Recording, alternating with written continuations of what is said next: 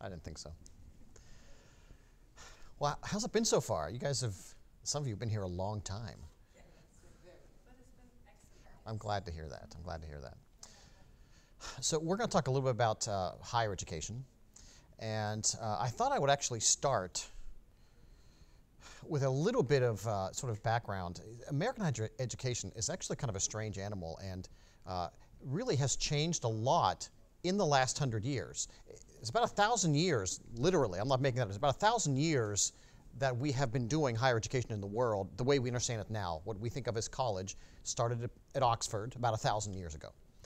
For about 900 years, it was almost exactly the same. And in the last 100 years, we radically changed it, like we do with many other things, actually. And so I want to talk about, though, how we sort of get that sort of initial change that brings us to where we are today. And then I want to talk about sort of what that looks like and what we can expect going forward. And I want to spend a little time maybe at the end talking about the college at Saint Constantine and how we try to do things a little differently, maybe. But I do want to start by talking about Oxford, because that sort of is the mothership of higher education. It's where C.S. Lewis both got his education and then, of course, he was a professor as well. I'm a big fan of C.S. Lewis. He has a great book called, a number of them. One of my favorites is called That Hideous Strength. It's the last of the books in the Space Trilogy.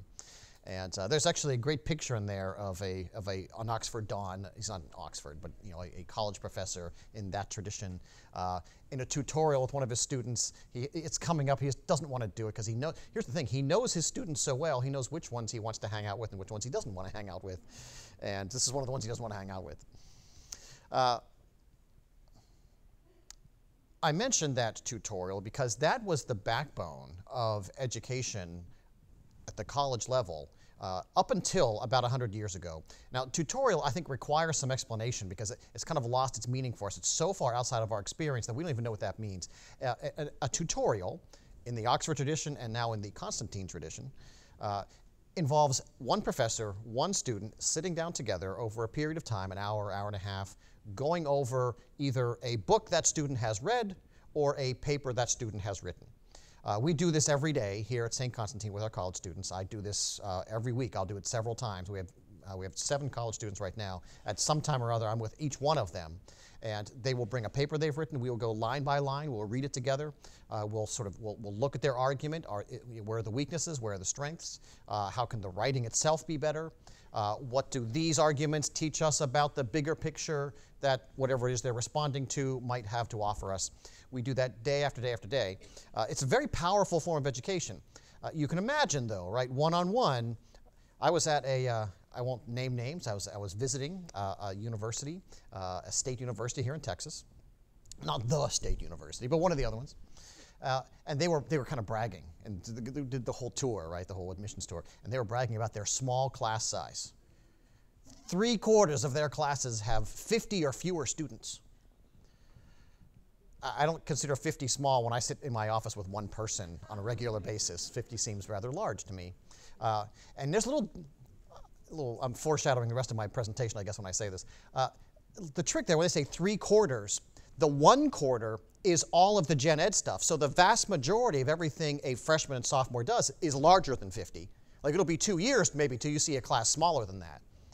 And those, the major courses might be small, but that's not unusual at lots of schools.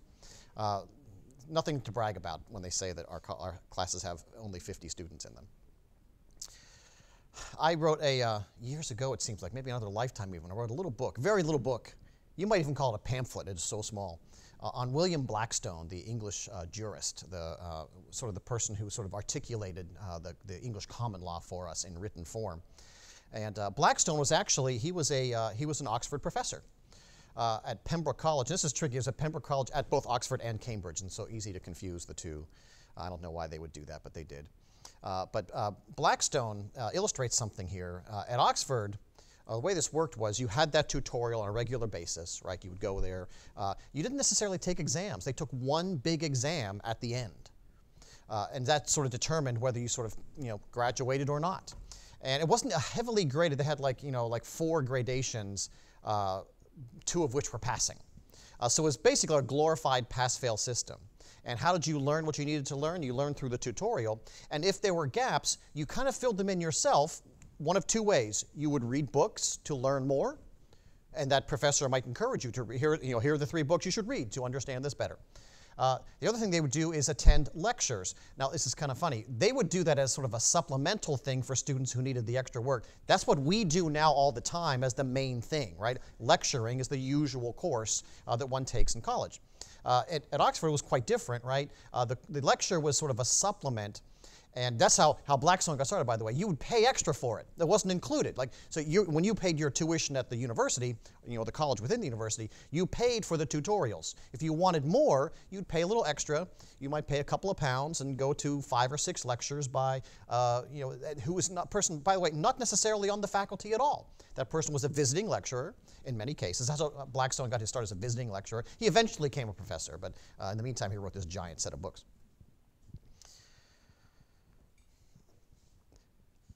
Something we take utterly for granted, and we kind of do it here, but we massage it a little bit, which I'll explain in a moment. For us in America, also now in Britain, oddly enough, the only sort of the numbers that count, the only way we begin to measure education, there's the grade obviously, but we look at credit units or credit hours, right? You've heard those terms, right? How do we measure a student's progress? We measure it in credit hours. If you've earned 30 credit hours, you're now a sophomore, right? And you need 125 to graduate from this institution. What's a credit hour? It's a tricky term all the way around because it's not an hour usually, it's 50 minutes usually. So already you're shortchanged 10 minutes, right? Where does it come from? We need to back up a little bit. Some of you have heard of Andrew Carnegie, a philanthropist who later in his life he had made his fortune already and was sort of becoming sort of more full-time philanthropist, less of the sort of steel magnate, right? He had this concern, and it was a legitimate concern in the early 1900s. College professors were not paid very well. That hasn't changed much since then. So little, in fact, that very rarely were they able to kind of save money for that time when they could no longer teach and do what we now call retirement, right? So many would die in utter poverty. It was kind of a sad situation. So he had this notion of a kind of private pension plan that he would fund out of his trust to help those retired professors who, because of the poverty of their lives, had not really been able to acquire, save up money to live off of it in retirement. But how do you know? You follow me here? How do you know whether that person really was like a professor, really devoted his life to it, or just kind of messed around with it, did a little bit on the side and that? So, how do you measure? You follow what I'm saying? The output of a professor. Well, one way you might measure it is how much time he spent doing it. So, ironically, the credit unit was originally intended to measure how much work a professor did, not how much a student learned. In fact, it was never intended to measure a student's learning. It can't possibly. What does it actually measure? How much time does your student spend in class? Some of you can probably attest to this. Does that tell you how much the student learned? It doesn't tell you anything about whether I've known students who spend all day in school, don't learn a darn thing, right? I've known others who, in 5 minutes, can master a subject that takes another kid an hour and a half to get. Time doesn't measure that, but that's what the credit unit is, and that's the only way, essentially, we measure degrees in America. You put in the time, literally, you put your butt in a seat for a certain amount of time, and you get a degree. And again, never intended to do that. The Carnegie unit, which became the credit unit, which became the credit hour, was never meant for that. But here's the thing, it's measurable, right? You can measure it. How do you measure what a student has learned? I'm not saying that's impossible. I think we do it quite well. I think the oral exams we do tell me a great deal about what a student knows. But that's hard, right? It takes a lot of effort, a lot of time, right? It's a lot of input into that student to understand that. Way better just to say, he was in class for 15 hours this semester, or whatever, right? The analogy I like to use is like, imagine in the days before radar, right? We want to, how fast is this car going? But we don't know. Well, let's measure the length of it. Well, it doesn't tell me how fast the car is going, right? But I know how long it is. That's what we do with students when it comes to learning. We measure the time they spend in class. Originally, the first colleges in America, Harvard, Yale, William and Mary, Penn, those are the 4 oldest. Don't tell the people at Princeton, they get upset. They were all modeled on that same Oxford system. They essentially did a tutorial method. They would do the occasional lectures in support of that. the big turning point, it begins to change a bit in the 1900s, but the big turning point is World War II. That's the most significant change for the following reasons. Not a bad thing, right? But vets coming home from World War II, we wanted to, in some way, sort of both honor but also sort of help them transition from war to peacetime. And somebody had the notion, well, what if they went to college? Now, that might to us seem perfectly natural. But at the time, you understand, less than 10% of Americans went to college. Way more than 10% of Americans of that age group went to war, right? So when they came back, through the GI Bill, we offered to pay for college for hundreds of thousands of people, many times the current size of the college population. And many people took the government up on that. So it was overwhelming the system, right? There were colleges in America, there were universities, but put this in some perspective. When Oxford came together, coalesced as a university, there was a series of colleges before this, right? But as it coalesced as a university, it was about the 15th century. It was a long time ago. At that time, there was just over about 100 students or so in the village of Oxford. By 1900, there were still only about 1,000 students in all of Oxford University. It wasn't very large. The same was happening in America, right? Harvard opened with a couple of dozen students, and that's it. I don't know what its population was at 1900, but it couldn't have been more than a few hundred students. After World War II, those universities found themselves with thousands of students coming in, like order of magnitude difference. How do you go from 100 to 1,000? Now, how many people do you hire? Think of what I just said. Who do you hire to teach at universities? Well, you need people with the right credentials, the right educational background. But where do you get them? Right? You can't just sort of, I used to be, a plumber, and then I became a college professor. No, you need, right, an extensive education. You can't just build those up in a year or two, or even maybe a generation.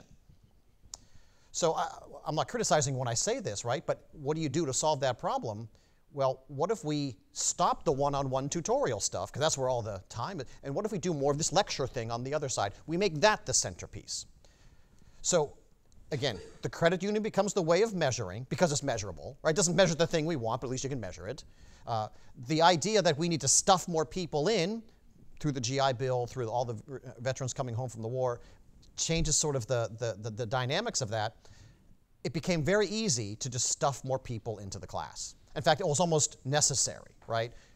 10 went to 25, 25 went to 100 went to 1,000 pretty quickly. Because there's no, at first it was just, well, we'll just add a few more seats, right? It's an easy adjustment to make. Usually we have 10 people in our seminar, we'll make it 20, right? But why stop there? If you're not measuring the outcome anymore, right? Through the one-on-one tutorial, you know what's happening. Like, look, I know where my students are. I only have 7 of them, but I know every one of them very, very well. I know exactly what they know. I may know better than they do what they know.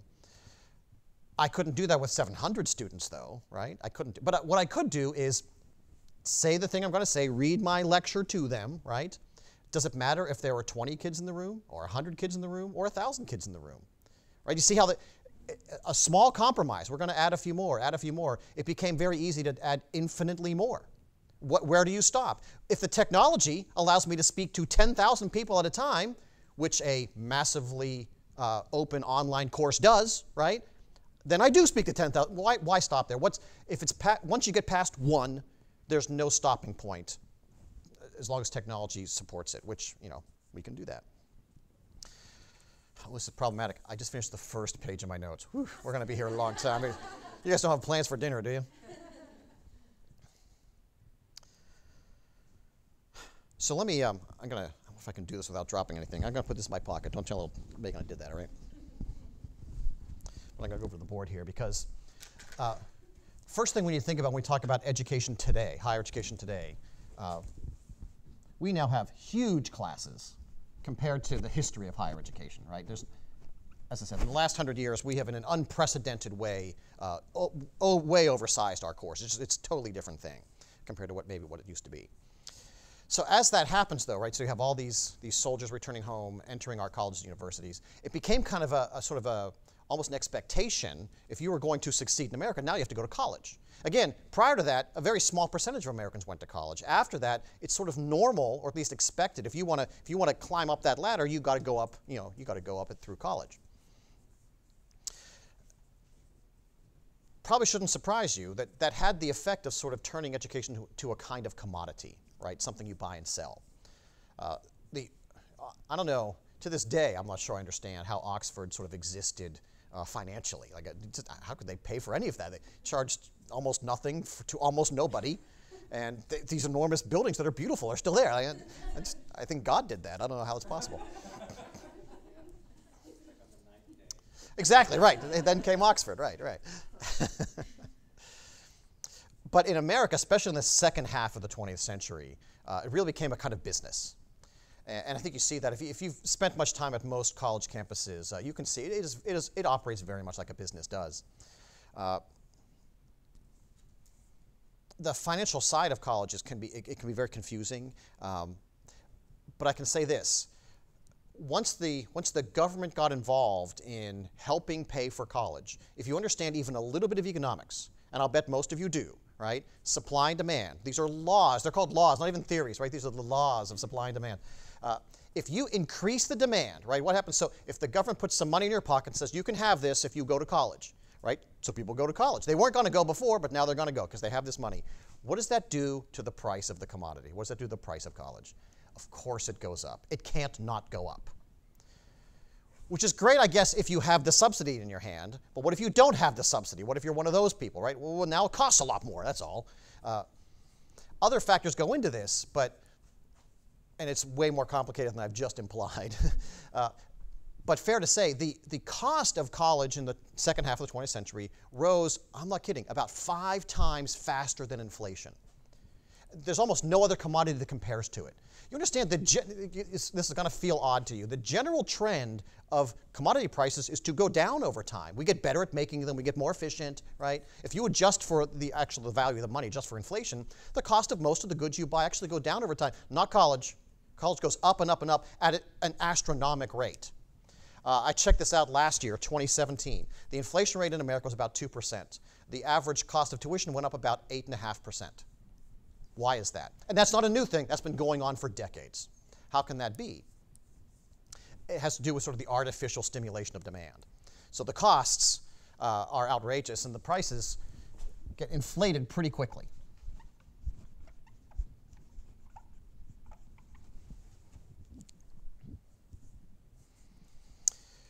So along comes, of course, then there's the part that gets, so all this is just, this is what happens. This is just a fact. Again, I'm not criticizing. I'm glad that those soldiers had that chance. I'm glad that generations of Americans were able to go to college and hadn't before. Increasing tuition is problematic, but maybe it's a symptom of growth. Okay, I can live with all that. Here's where it starts to kind of morally bother me. It's the game that we call financial aid. And it really is a kind of game. Some of you maybe know this, but if you don't know this, you need to understand what's going to happen, sadly, in your lives. It's a little bit of a scheme, and here's how it goes. So colleges and universities, they put up often we call it the sticker price. A typical private school might be $35,000, $40,000 a year. I don't know intimately the finances of any of you, and I don't want to. That's fine. But if you're at all like me, $40,000 seems like a lot of money. Times 4 seems like an impossibly large sum of money. Like, okay, I don't know what you're going to do, son, but... And I have 3 of them. Oh, my goodness. Can I just buy several houses instead? But that's a sticker price, right? It turns out almost nobody pays the sticker price. And I know this direct because look, I've worked at a number. Actually, I've counted 6 different colleges and universities before I came here. I know how this works. I've been on the other side of it a lot. Nobody expects anybody to pay the sticker price. It's very rare. You know who pays the sticker price? This is a strange combination. You have to be very wealthy and very dumb. Or a graduate student, then you're just stuck, right? It's up to you, right? Yeah. Yeah, so I should call it. I'm speaking of undergraduate education at this point. It's a whole different animal when we talk about graduate school. The reason nobody pays that is because, look, they're going to sit down with you, right? And it's just a session. It'll just be maybe you and your spouse and your son or daughter, and you'll sit down with a counselor, and they're going to make a very special offer to you. We have a scholarship for you, very special scholarship. It's the U scholarship. It's just for you. and we're gonna take that 30,000 down to 20,000 because your son is so great. They have that conversation with everybody, every single person, because again, they don't expect them to pay that. It's kind of means tested, sort of. So depending on how much you make, your household income, if it's larger, that number might be a little smaller. If it's less, it might be a little bigger. But they come fully intending to give you the special offer, but it's not special at all. It's absolutely normal. Where's the gap get filled? And the gap gets filled in largely two things. The federal government will pay some of that on your behalf. Could be a very small number, could be a larger number. But the government doesn't have all that much money to spend, so the rest of it is made up with student loans, right? And this is where, again, I think this is where the morality of the whole thing, I think, is very suspicious. Just borrow money to pay the difference. Now, if your son or daughter is 18 years old, how much should a person borrow to go to college? The average last year was a little north of $30,000, and that's an average. So think about everybody, an average in a normal distribution, right, is about the halfway point. That means half pay more than that in student loan debt, right? When you start to subtract from that people who athletes, ROTC scholarships, when you start to take off the bottom, which don't pay anything for other reasons because somebody else is going to pay it for them, right? There's no debt there, but you have other obligations. Lots of students are carrying a very heavy debt load. And I've seen cases, absolutely legitimate cases, of students who had $100,000 of undergraduate debt. We're not talking graduate school yet, right? Is it worth it? Like, how much education should you get for $100,000 in debt? That better be absolutely life-changing, because the debt will be life-changing for sure. No, absolutely not, yeah. So since you brought it up, it used to be a pretty good value proposition, right? You'd pay some money, and again, an ever-increasing amount of money, but what your potential to earn on the other side of that was dramatically increased, right? So college was a good buy, even though it seems expensive on the front end. That's still kind of true, but it's no longer as universally true as it used to be. In my generation, it was such an obvious deal that of course you went to college. Naturally you should. This is how you... But it's getting to the point where it's starting to break about even, and the trend is going the other way. So this is sort of in the back of my mind. At what point do parents and students say, well, it's not worth it to me anymore? Even if I want to go to college, should I spend that much money, go that far in debt to pay for it?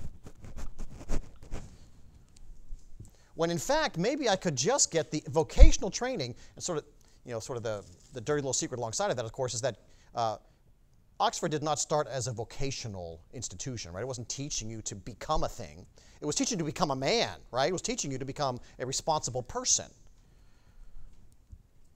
But we've turned higher education to absolutely very much a vocational training sector, right? That's what we do. We prepare you for a profession of some sort or a job.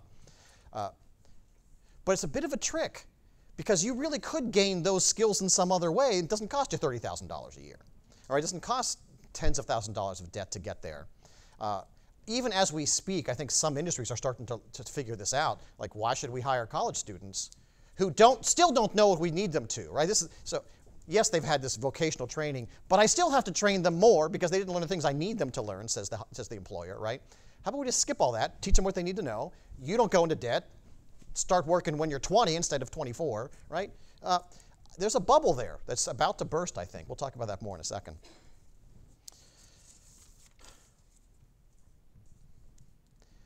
Did you ever stop to ask, what do universities do with all this money?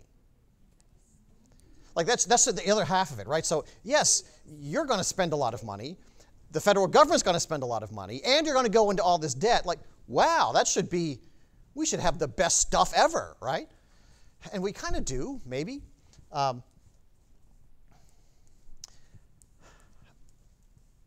I've known several universities from the budgetary side. Like, most professors, you don't usually spend a lot of time. You don't want to know what the budget is. It's unpleasant. But when you enter administration, and I never chose that. It chose me, all right? I remember once when I was a graduate student, I was at the University of Virginia, and I was on the student government. Had a meeting with the provost of the, and that's a big deal. The University of Virginia's provost is an important guy. And I don't remember what we were talking about, but I remember afterwards, he took a moment to ask me what I was studying, what my dissertation was about. He was, the usual academic questions. And I was telling him sort of my aspirations and so forth. And he finally, after indulging me for about 5 minutes, he said, well, have you ever considered going into administration? And I said, oh, no, I'd never consider going into administration. He said, that's good. I would never hire anybody who wanted to.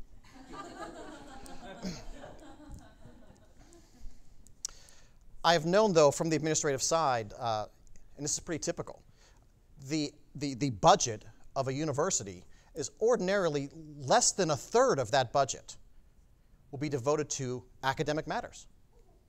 2/3 or more, 70, 75% sometimes, goes to non-academic expenses. When I say academic, I mean that's the salaries of the professors.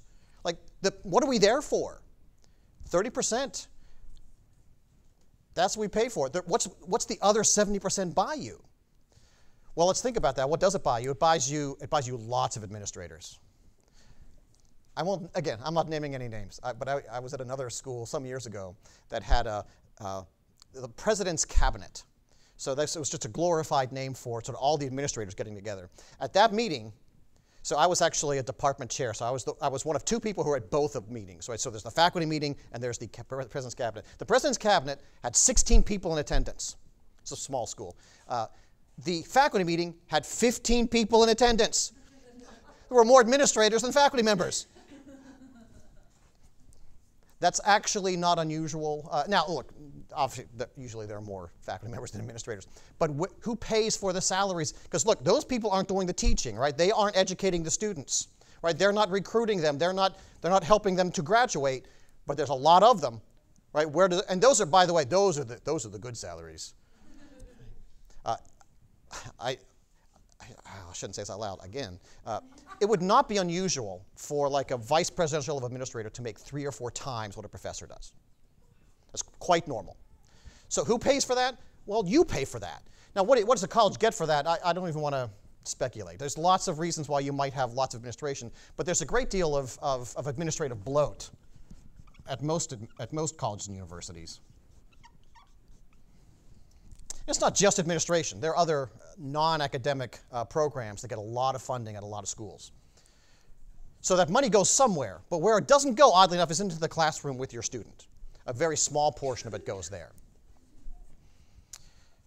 Again, you can sort of see why I might have sort of certain misgivings about that situation. As we look ahead, again, I've mentioned before, I think there's a kind of economic bubble that's going to have to burst soon. You can't indefinitely outstrip inflation by that much. No commodity can do that, right? That just can't. It's not long-term. It's not long-term feasible. That's not going to go on that way. But what does it look like if it doesn't go on? Let's say, for example, some relatively large portion of Americans decides, forget it, I don't need college, or I don't need it at that cost. Where do you get the cheaper version? Well, you go to community college. That's a cheaper version. The only problem with that is, of course, it's also you kind of get what you pay for in that regard, right? It's often not the best of educations. So how do you trade that off? Maybe you go directly to vocational training.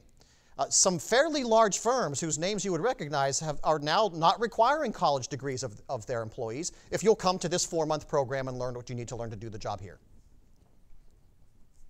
That's a good deal for you if you're 4 years of your life and tens of thousands of dollars, or 4 months of my life and a good job on the other end of it for sure.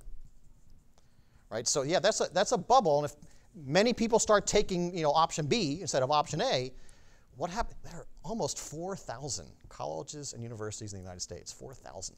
It's a lot. I'm going to make a prediction right now. I'm being recorded, so I guess I'm on the record here. There will not be 4,000 in 10 years. I'll be surprised if there are 2,000 in 10 years. We probably have more than we're going to need in the future if we continue to go down this road. And I see no reason that we're not going to continue going down this road. I don't see colleges in a position to change the way they do business. They have a sort of a model, and they're going to continue to follow the model. This is fine, by the way, again, if you are Harvard or Yale or Stanford, right? Or even sort of the better state schools. One of the parents in the earlier session made reference to the engineering program at Texas A&M. That's a fine program, and it's not going anywhere, right? So schools will, understand what I'm saying, will disappear. Schools you know by name, oh, I know that, it might not be there in a few years. But the elite ones they will. Like, so the people who want that sort of experience and are kind of okay with sort of the cost, right? Or so there's still that market, it'll be there, but the elite ones will be the ones who capture it still. Right? It's the rest of the school, sort of and sort of the bottom version, right? The very low-cost school that, where, sort of, again, get what you pay for, the community college types. They'll be there too, right? It's the middle that's going to start to go away. But at the middle is where a lot of education happens, right? It's where a lot of students are, right? Most of us don't go to elite schools, and many of us don't go to community college. It's the bulk in the middle where the problems are going to be felt, I think, the most.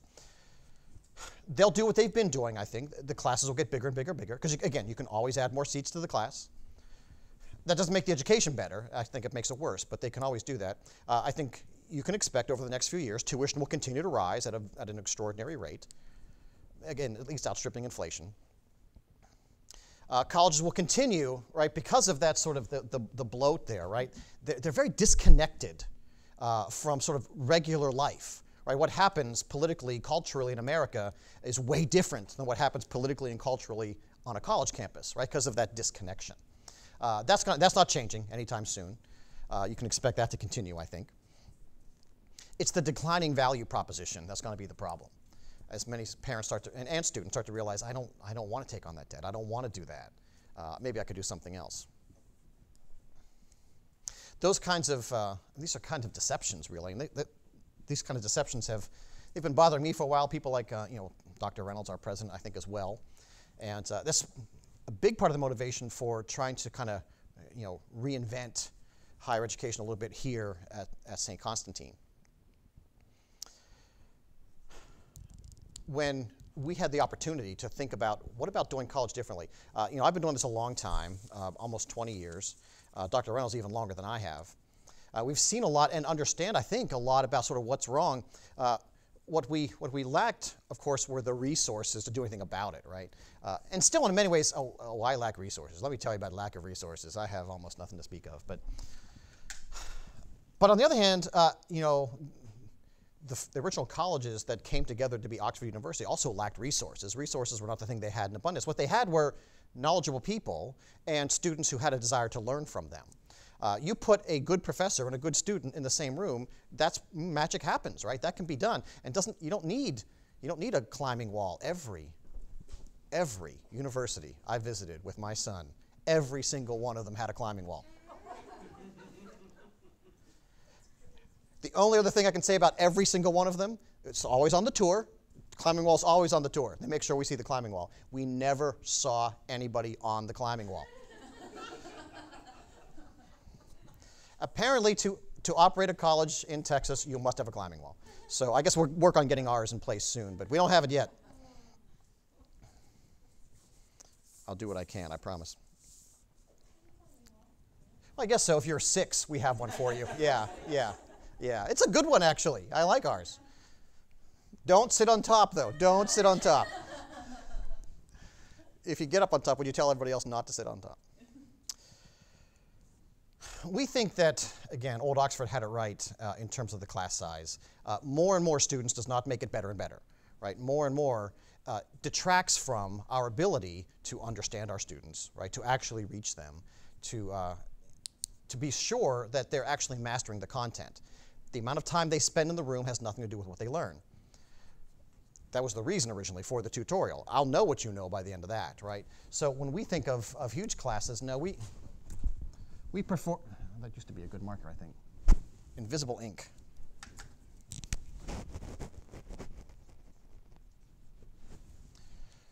The one-on-one tutorial, which constitutes about half of the credit hours you earn at Saint Constantine. We do credit hours, right? You can't not do it in America. You couldn't be accredited and not measure your degrees by credit hours. So we do credit hours. We'll turn it into credit. Look, it's waving a magic wand anyway. It's already a charade, right, the way it's done now. we take what you sort of, what we give you and sort of chop it up into kind of a credit hour format. So you get a transcript that looks exactly like anybody else's transcript. It's no different in that way. The experience is radically different, though. So about half of your credit hours are earned through tutorials, one-on-one. The other half are in seminars that, do the math, if we cap our incoming class, which we do at 15, right, you will never have a seminar larger than 15. At the very largest, that would be the largest group you'd ever be in a lecture with.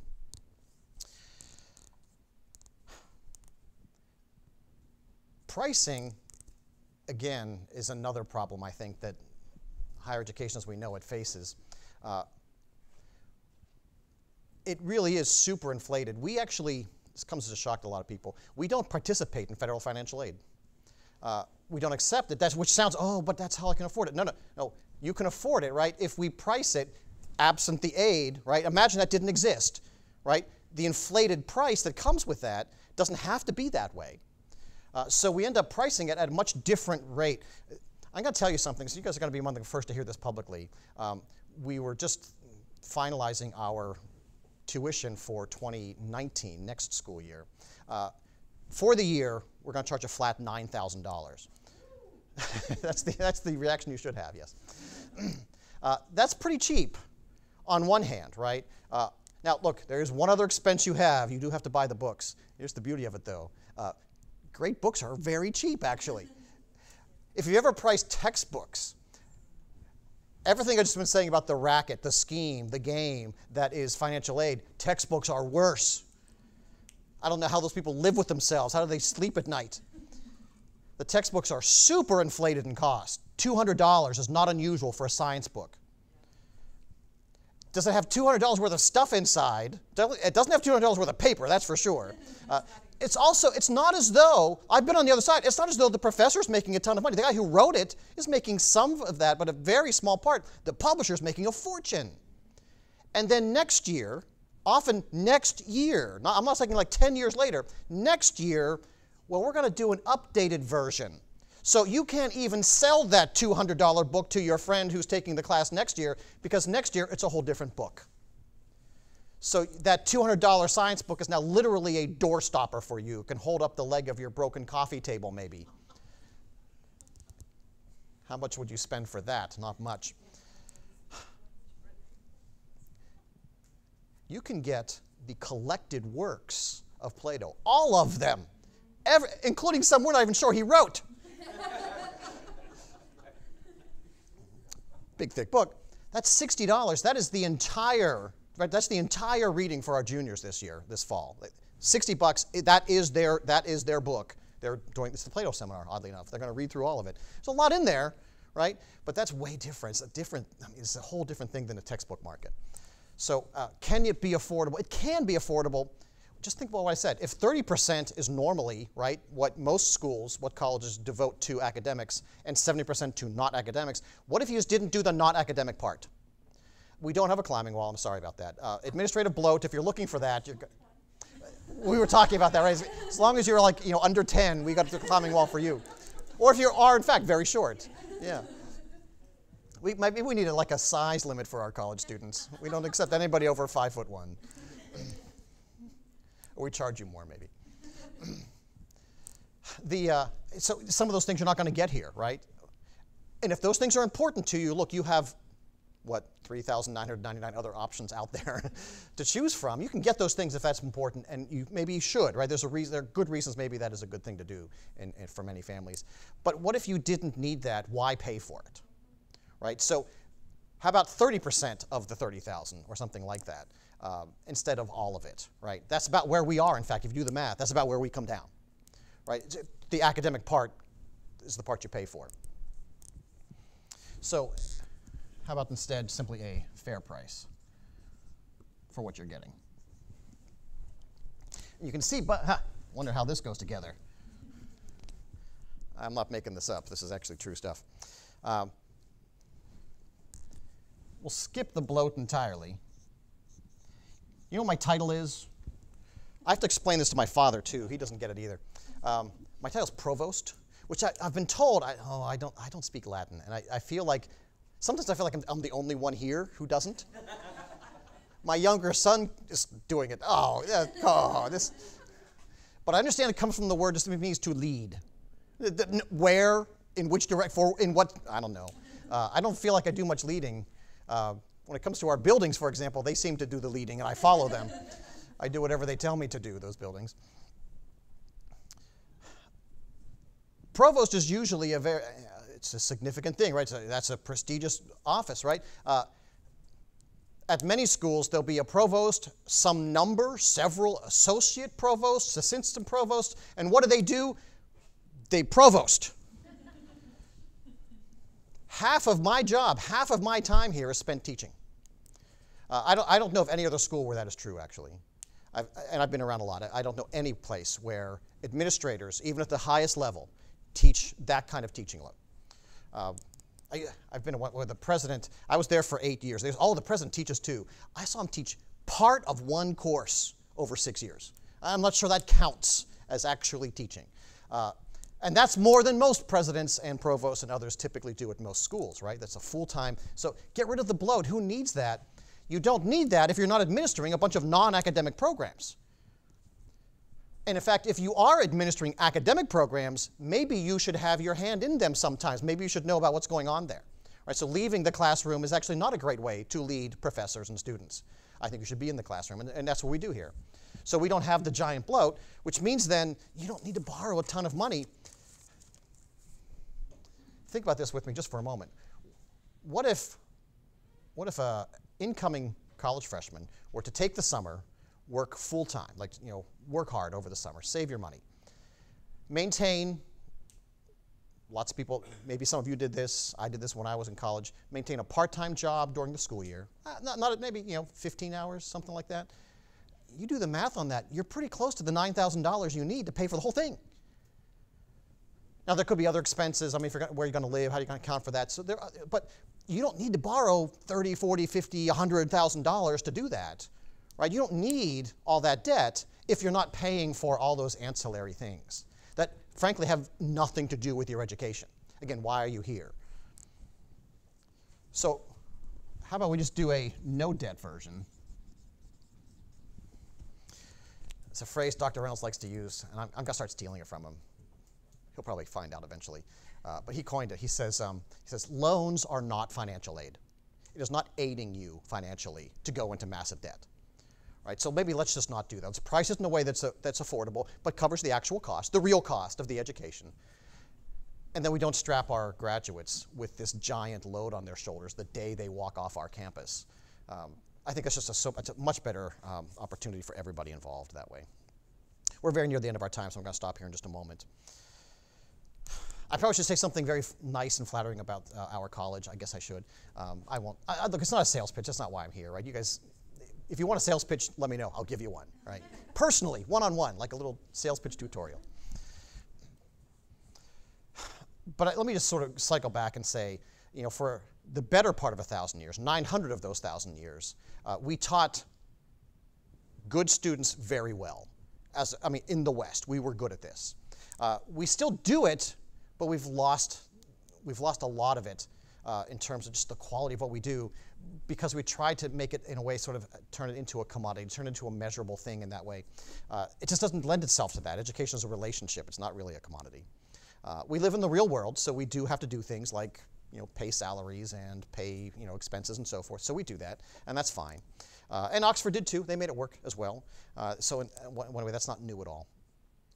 But the model that they pioneered 1,000 years ago, I think, remains viable. More than viable, right? This is how you're going to get, so I have on my desk right now, I have a little version. I have two versions. I have about this size, a copy of Mount Rushmore. I also have one that's this big. That I actually got at Mount Rushmore in the gift shop. I tell this story all the time. Some of you have heard it before. I apologize. Big handwritten sign in the gift shop. It was like a ceiling like this, hanging down from a drop ceiling on wires. Cardboard sign, handwritten, genuine faux granite, it said. Somebody could have used a little more education along the way. So I bought one. You can't pass up a genuine faux granite imitation Mount Rushmore. So I have that as well. But who's on Mount Rushmore, right? It's not a quiz. You don't have to actually answer. Those four men had the same education, essentially, that we are giving our students. They read the same books. They asked the same questions. They wrestled with the same problems, right? Why are they on Mount Rushmore, though? George Washington isn't there because he sort of, he was not good at rinse and repeat. He didn't sort of, I'm going to do what my ancestors did over and over and over again. No, he faced crises that were without precedent. How do you prepare to be George Washington? Right, there is no course of study that prepares you to lead a revolution, to father a country, to help create a constitution. What he had was a classical education that taught him to ask questions and to answer them and to think clearly about even new things. All of them are there because they face the same kind of problem. Here's a whole new problem that nobody's ever seen before. What do you do with this? They found a way. And how did they find a way? Partly because they had an education that helped them learn how to find ways where ways don't yet exist. You can't recreate that in some other fashion. You can't, don't measure with credit units, please. Don't even try. But that's what we do here. And that's what other schools have done in the past. We don't have to recreate the wheel, right? We're not reinventing it. We're just putting it back on where it belongs. It's now 5 after, and I promised that we would be done at 4, which means I probably deceived you on some level. We'll stop here. But let me ask, though, if we have just maybe a moment to indulge, any questions or anything else that, anything I went over too quickly or you wish I hadn't said? Yeah. So we are, again, sort of very simplistic in our approach, right? There's 2 ways to answer that question. So very technically right now it's an English degree. That's because we're applying to the accrediting body to offer a great books degree. And English is sort of like a holding container till we get that approval. So what we ultimately intend to offer is a Bachelor of Arts in Great Books. It's a 4-year program. We do have a 2-year version, though, so we actually, I think, have at least 1 or 2 students who would do something like this right now. They come, stay for 2 years, do the general ed part, and then transfer to another school. But because we're accredited, they can take the accredited gen ed portion with them and go get the major they want somewhere else. So we have some 4-year and some 2-year students, but it's definitely a 4-year option. And most of our students are 4-year. So when a student goes in for tutorial, do they take more than one subject at a time with the person? That's a great question. The Great Books approach allows us to cover lots of different subjects at the same time, right? So, Aristotle's a great example of this. That guy wrote on everything, right? There's almost no subject he didn't talk about, right? So, we will do even science sometimes. We will do, we'll read Galileo. We'll do philosophy. We'll do literature. We'll do theology in the context of those great books, but we do it chronologically. So rather than sort of, it's another thing, that's exactly how education was up until the early 1900s in every university in the world, practically. This notion that you would sort of break it up into these sort of, frankly, artificial disciplines, right? Why does this have, drove me crazy, but I know I used to drive my professors in graduate school crazy. I have a degree in government, political science, right? And I'd write a paper, a term paper, and I would quote like a historian, and they would get very angry at me. You can't quote it. This is a political science program. You can't quote historians. I said, but this happened in the past. Doesn't matter. Doesn't matter. And if I really wanted to get them, I would sometimes tweak, I admit. I would quote like literature, and they would just go ballistic. Oh, that's the worst thing you could do. Those are artificial barriers. Nobody lives like that. Right? Again, think about George Washington. Wow, this is my sociology time over here. No, it's integrated, right? We think big thoughts, and if literature helps, if philosophy helps, if whatever, that's what we do. We bring it all together. So there's no reason to have those bizarre sort of hermetically sealed compartments. And so we don't, for the most part. Now, having said that, there are a few exceptions to that, right? So some things don't, I think, lend themselves as well to that approach. So, for example, our students will learn college algebra. That's a separate sort of set-aside course while they'll work through the principles of algebra. Okay, that's fine. A few other fit that condition as well. But for the most part, we integrate them right into the great books chronologically. Yeah? They do the 4-year program. What they qualify, which undergraduate school they can go? So that's a good question. That's hard to, nobody anywhere can ever really answer that question. It's always up to the graduate school to decide if they'll take you or not, right? You mentioned sort of the cost of graduate school. I won't even address that issue. But here's the thing, and this is true actually both at the undergraduate and the graduate level. There are the elites that are always super selective, right? And they can afford to say no to anybody they want to. And so they have to make up reasons not to let you in. Seriously, like, how does Harvard Law decide who to let in? It's crazy. This wasn't black ink. He's out. Right? So it's very fickle in that sense, right? So at the elite level, I don't know how you get into them. Like, nobody can really answer that question for you. But you get below the elite level, they are all desperate for students, actually. Like, they need the money. They need you. They need you to come and pay for it, right? Oddly enough, this is going to sound shocking, at most places, graduate schools, the graduate programs, that's where the cash comes in. All we've been saying, undergraduate education is expensive for them in a certain sense. At least 30% of the income has to be paid for.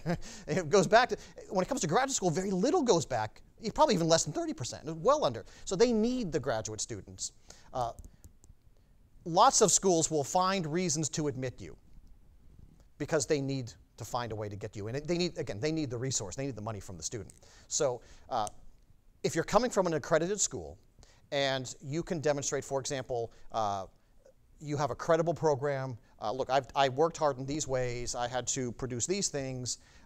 Usually there's, I hate this, but usually there's a test involved, right? A GRE, an LSAT, an MCAT. You do well on that test and you show that you had a legitimate curriculum in your school. It doesn't really matter what the school was. It doesn't even matter what your major was. I know on several occasions I had students who were fine arts majors who would go like to law school or to, I mean, you name it, right? The major and the graduate program don't have to line up at all. It's actually becoming quite common that they don't line up. I had a fine arts degree. I wasn't thinking of you, but yes. I didn't even have to take a GRE. So yeah, a lot of schools are just waiving even the score. They don't. So what again? Again, paying for it's a different issue. I don't know how anybody's going to pay for graduate school. I don't begin to answer that. Maybe robbing the occasional bank. I don't know, but. So we're definitely out of time. Now, let me just say that I'm just glad you were here today. You are troopers. You persevered to the end, so I appreciate that. And if you want to talk more some other time, just let me know. Give me a call. Drop me an email. I'll be happy to talk with any of you, 1-on-1, 2-on-1, 50-on-1, whatever it takes. Thank you very much. You guys have a great evening.